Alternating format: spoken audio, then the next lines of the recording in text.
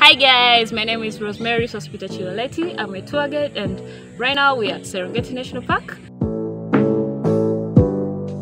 Today I'm going to explain to you a little bit about the plant ecology. So by definition, plant ecology is the interaction between the plants and the plants and animals like acacia and giraffe. How do they interact? How do they benefit from each other? And plant with the environment, like how the environment tends to support the plant for its growth.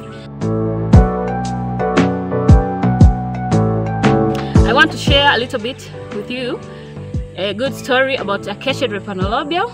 It's a plant, and how do they coexist with the black ants? How do they mutually benefit from each other? Acacial drepanolobium tend to possess the galleys, which are black in colors, which those galleys tend to provide habitat for the black ants, and also acacia tend to produce certain kind of trees which tend to be as a source of food for the black ants. The black ants also play the role of protecting the Acacial drepanolobium from the predators like giraffe and elephants. So when the giraffe tend to get near the plants, that is Acacial drepanolobium, the black ants tend to bite the giraffe. So it's very hard for giraffe to feed on the acacia.